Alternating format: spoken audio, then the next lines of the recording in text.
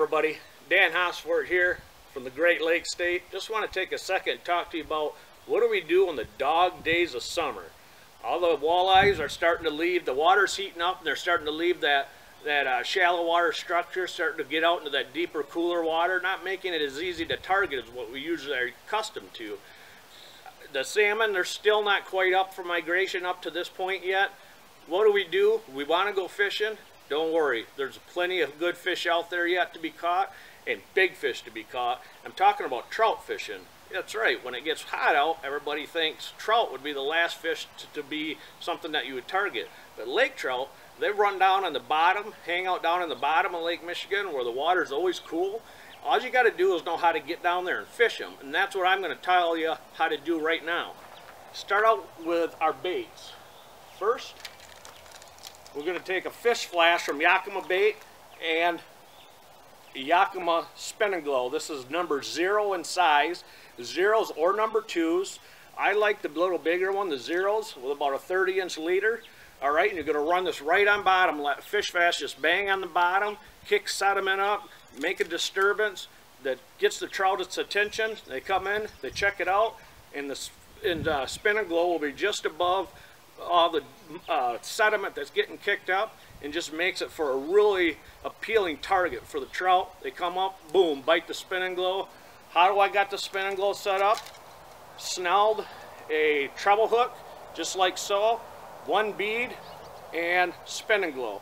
Now there are some out there that put a excuse me, a skirt right here, and usually a number 2 spin and glow. There's different options, but one key denominator, they're all spin and glows. Why is that? Spin and glows are buoyant, so no matter when you're fishing bottom like that, it's full of zebra mussels, algae.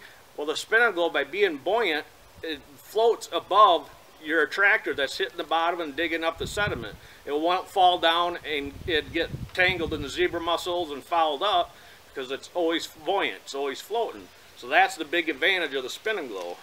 Another setup you can do is the trout dodger. It does the same purpose. Trout dodger, right down on the bottom. It's down there banging bottom, causing a ruckus. Trout come in to check it out. They see the spin and glow, boom, game over. Now one thing all my spin and glows have in common, if you look, they're all glow.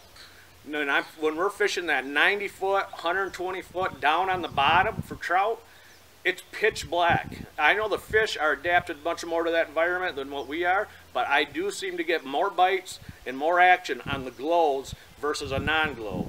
So keep that in mind. How do you get these baits down there? Downriggers, run maybe a 30 foot off your ball, hook to your ball, bang, hit the bottom, bring it up just a crank, leave it there, and let the spin and glow, the trout dodger or fish flash do their thing. Otherwise, you can take mag divers, just run them down until they start ticking bottom, just like a bottom bouncer when you're walleye fishing. Same thing, just let them sit there, just let them bounce, and go slow. Don't go too fast, because you're targeting trout, not salmon. So just take it easy, go slow, let your presentations bang on the bottom, let the spin and glows float above the sediments, and you'll be surprised how many trout you're going to be putting in your boat at the end of the day. So anyway, Yakima, spin and glows, trout dodger, fish flash, it's a trout killing combo. Go out and give it a try. We'll see you on the water.